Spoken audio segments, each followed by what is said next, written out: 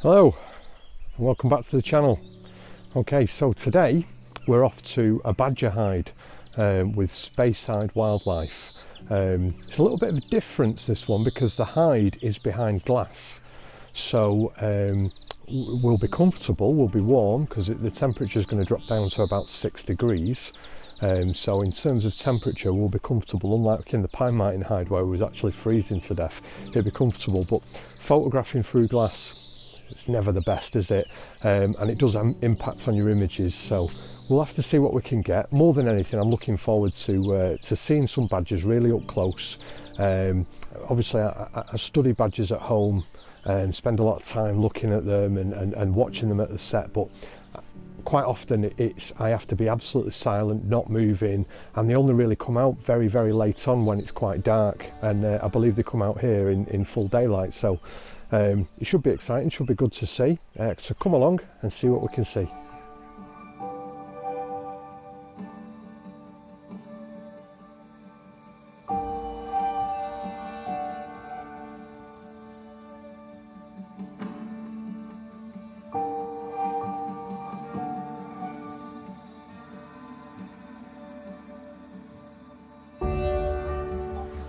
So we've met the guide and we're just off now, walking through the woods into where the badger hide should be, so we can hopefully get to watch these amazing creatures.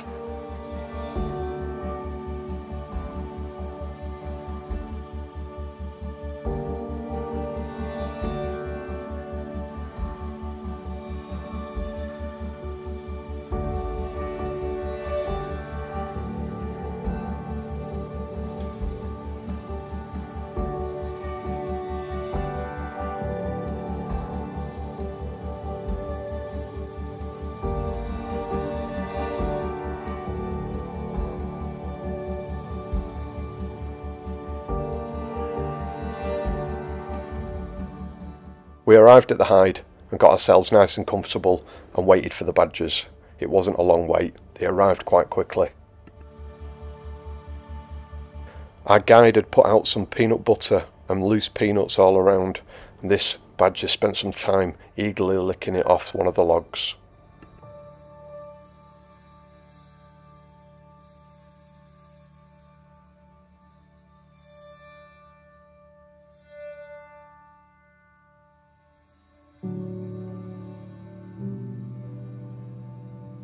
This was my favourite badger.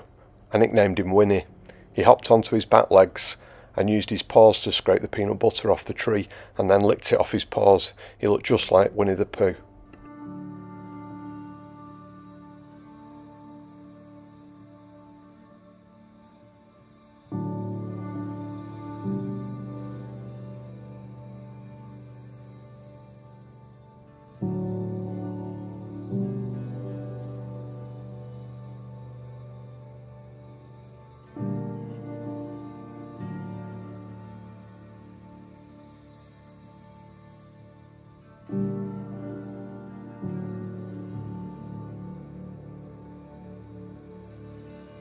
As the evening drew on, more and more of the clan appeared.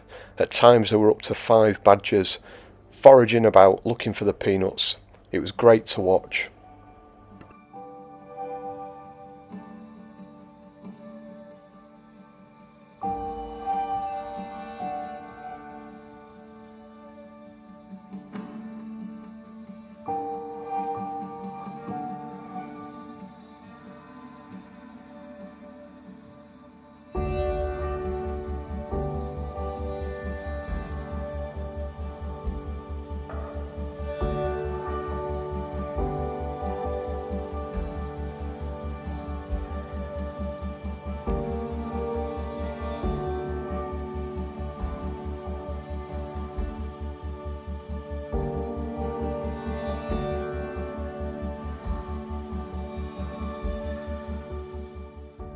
As I mentioned earlier, this hide was a little bit different from the ones I've used in the past.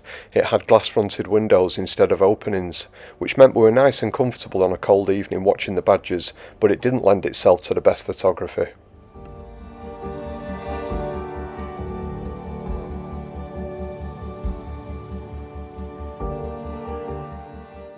As I mentioned earlier, this hide had glass fronted windows, which meant we were nice and comfortable but didn't lend itself to photography. It meant I was able to just sit back and watch the badgers at play.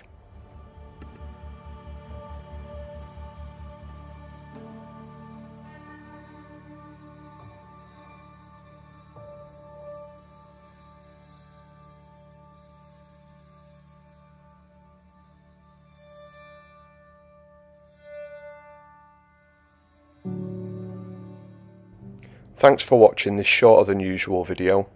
I hope you've enjoyed it, and if you have, please click like. If you'd like to see some more, please click on the subscribe button, and then you'll be able to join me for part 3 where I go and photograph the ospreys.